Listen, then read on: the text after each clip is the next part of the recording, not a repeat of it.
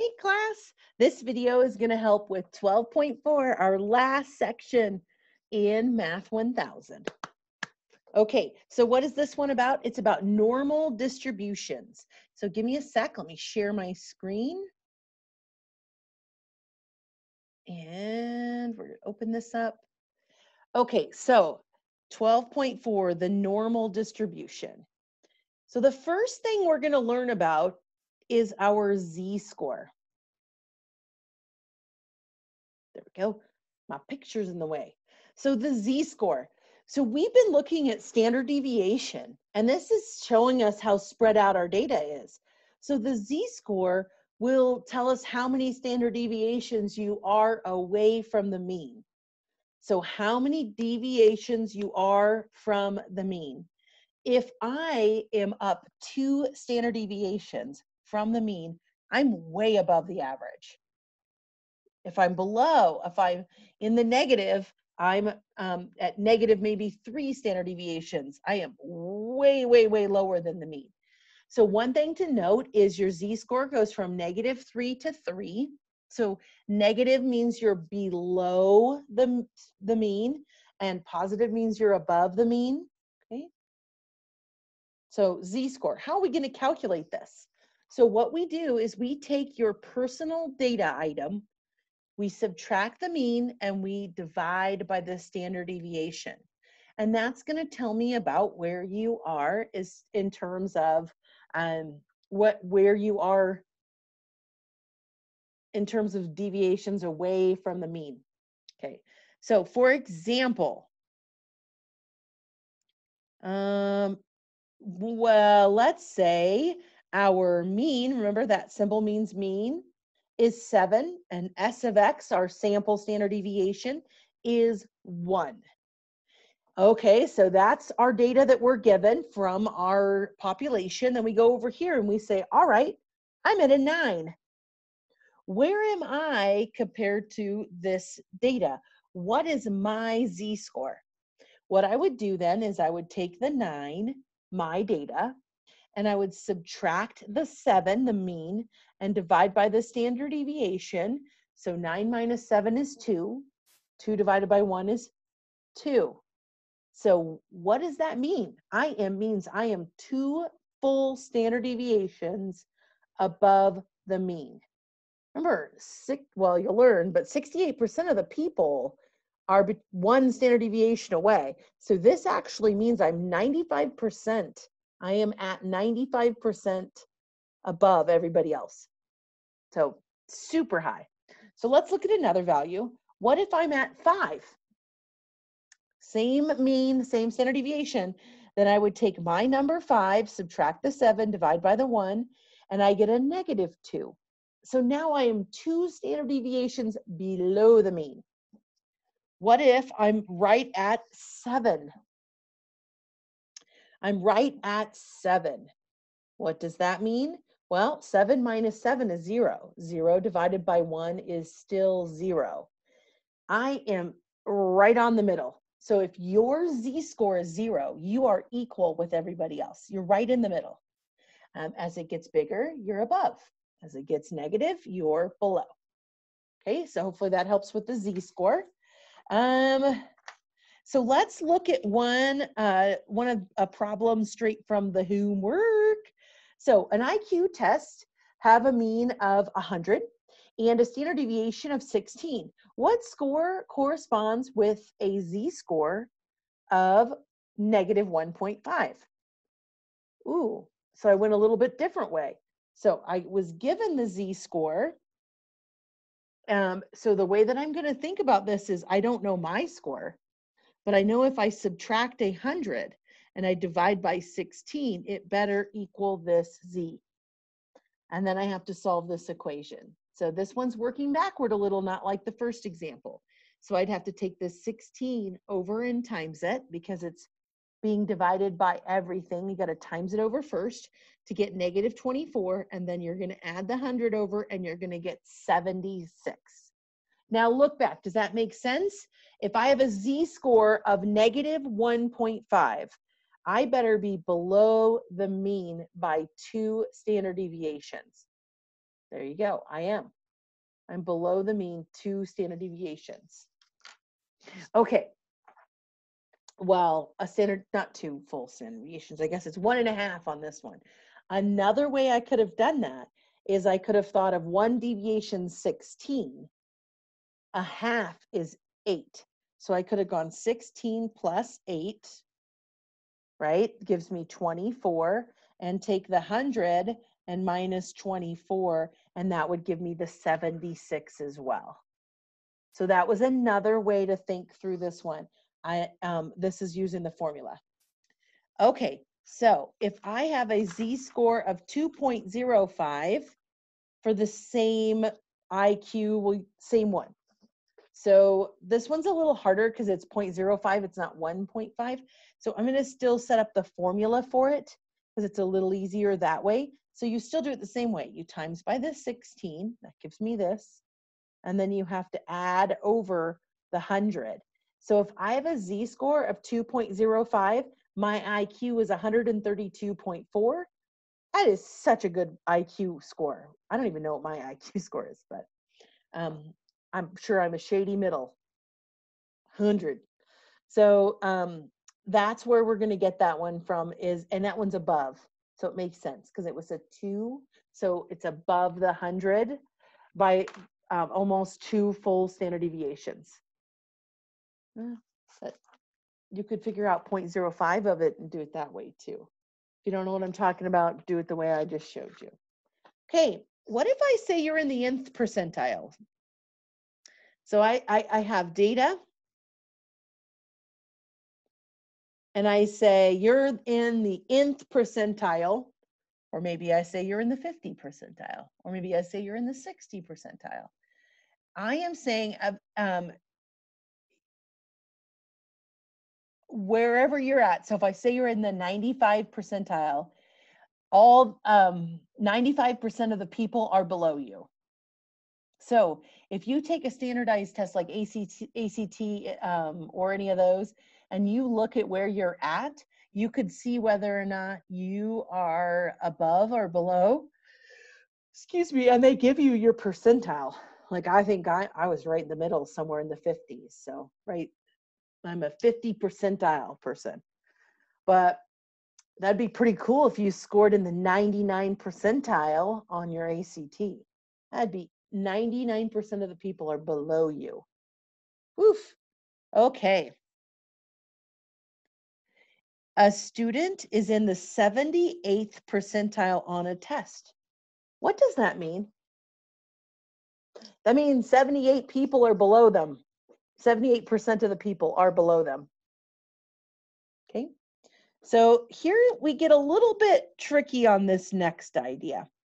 So to be normally distributed, now this is a huge idea, and you really need to get this down now if you're taking statistics. So take a little extra time, watch a couple extra videos if mine wasn't clear enough to make sure you really get this.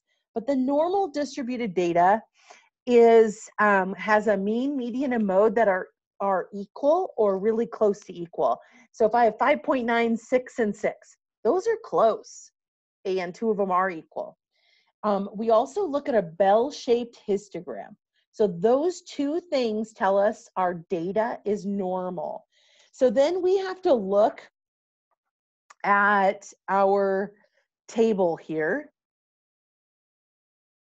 If we have a bell shape, there's lots of things we can tell. So typically with our bell shaped, you have the mean down the middle. Not typically, the mean is down the middle. See, there's my mean symbol. When I go +1, -1, that is referring to the z-scores or the standard deviation. I have added a standard deviation. So look what happens when I add 1 standard deviation in both directions from the mean. Okay, I have picked up 68% of the people in my sample or my population.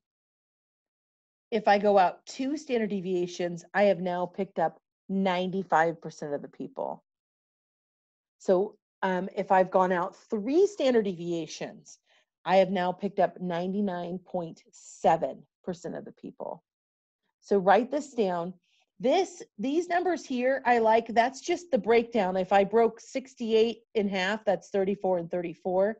If I took 95, subtracted off the 68 and broke it in half, I would get these two numbers. And same with these two numbers. So I just broke it up for you. So we know that if we were right here in the middle, then half the people are below, half the people are above. But if I said you were right here, you could say that you're at, what is that, 30, 40, not 30. If I said I'm right here, I'm 50% plus 34 plus 13.5, okay, is where I would be. If I was right here, that many people would be below me, okay? I'll do some more examples definitely using that. Another thing I really want to mention is when we want to look at this bell shape, we need to look at a histogram, okay? My histogram should be unimodal. It means it should go up and then back down, just like a bell. Now, it doesn't matter if it's a little bit off, that's fine. Or if you have big ones or small ones like this, okay? These both show they're bell-shaped. If your bell has a little bit of a tail that goes to the right, we call it right skewed. If the tail goes to the left, we call it left skewed. So it would go up and then tail away, or go up and then tail away, okay? So what do we have to look at for this? Mean, median, mode, are they close? We have to look at the histogram, okay? So you have to be able to draw a histogram to tell me if something is normally distributed. So let's look at a couple problems that are going to use this. Okay, so if I said I have a mean of 70, and I said I feel like it needs to focus a little.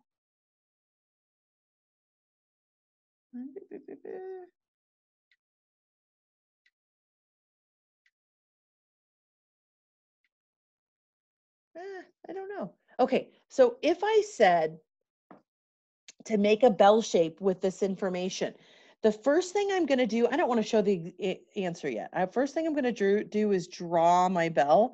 And what should go in the middle?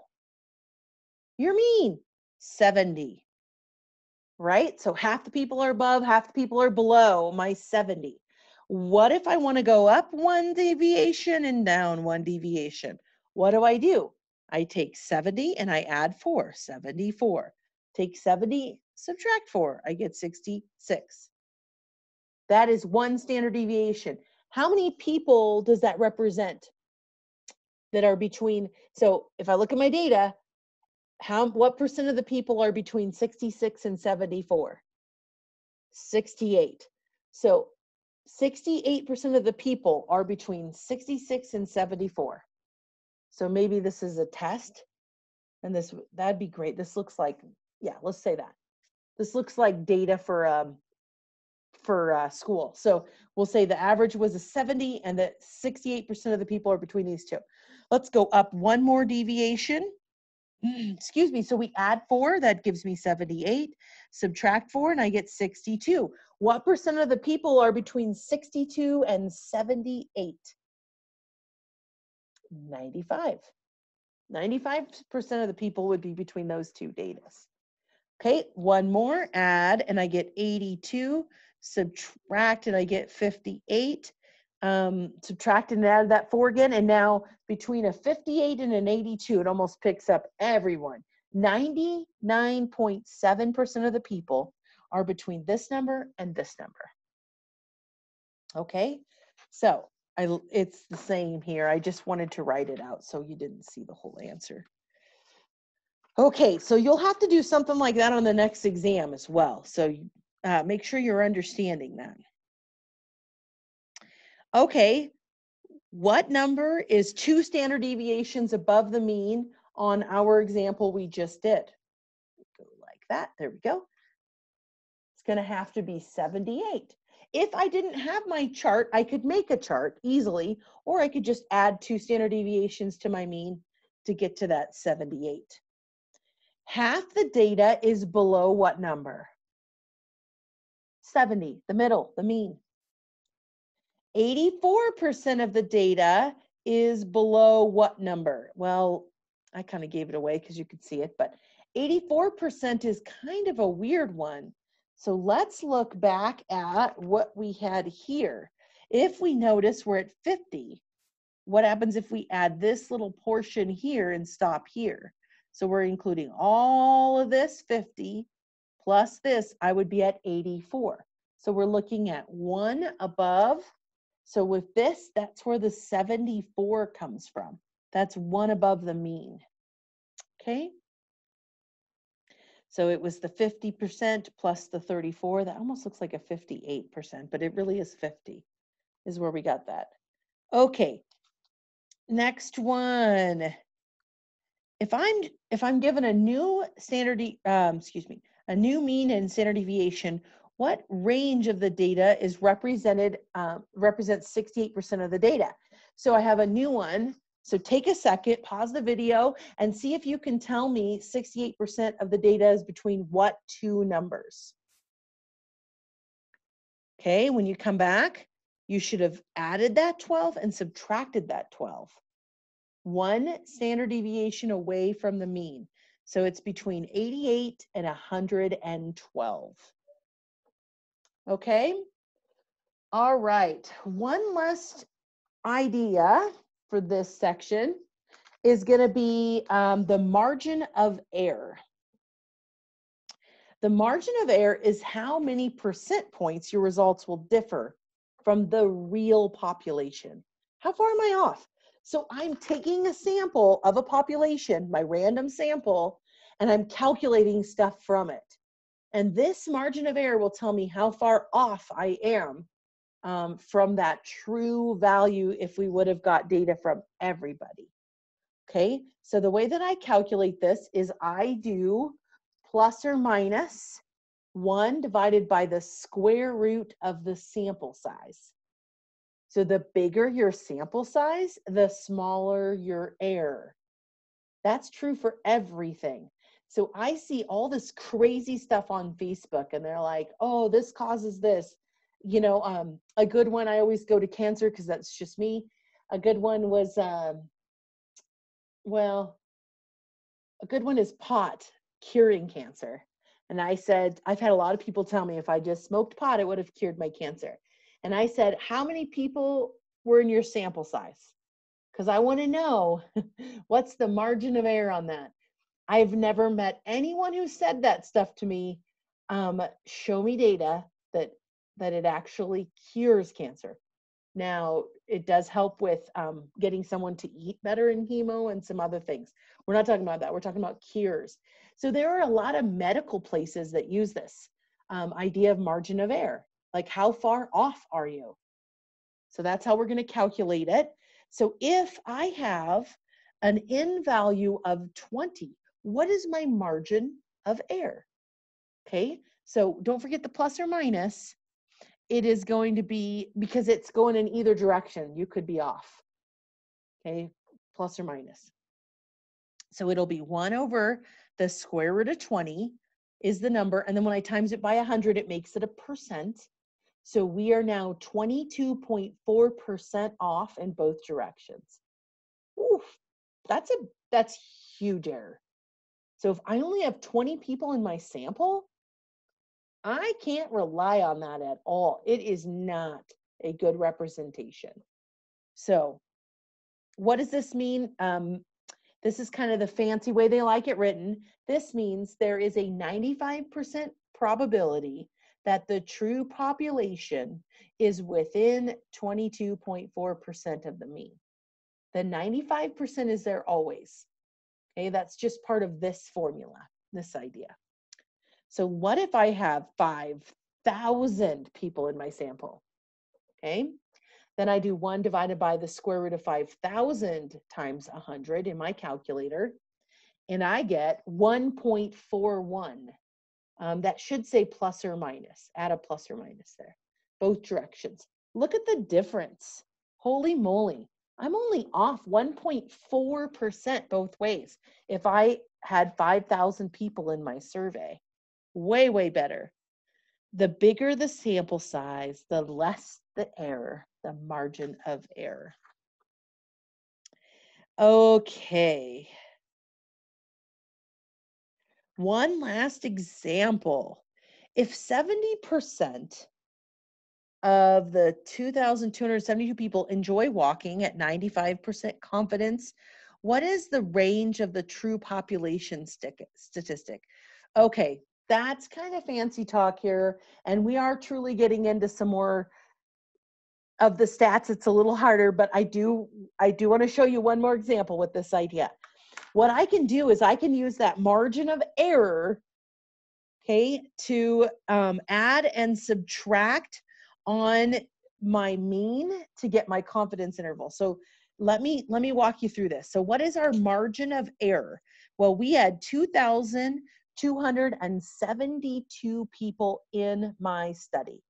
So 1 plus or minus 1 divided by that times 100 tells me I'm 2.1% in both directions for my margin of error.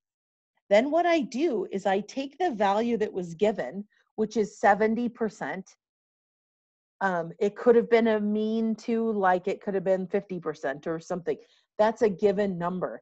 And we add and subtract that number here, and that will give us our confidence interval. So what does that mean? We are 95% confident that everyone will be between these two values. So what do? You find your margin of error and add and subtract it. Okay, I realize these last couple questions are a little harder. Please let me know if you need help with any of this. Big takeaway is the 68, 95, 99 rule, okay? Being able to draw that bell graph, that's important. Can you find a z-score? Do you understand what a z-score is? If it's positive, what's it telling you? If it's negative, what's it telling you? It's telling you you're above or below the mean, the average. You should also understand what a percentile is and that everyone's below you once you've hit that percentile. All those other people are below you. All right. Good luck on your homework, class section.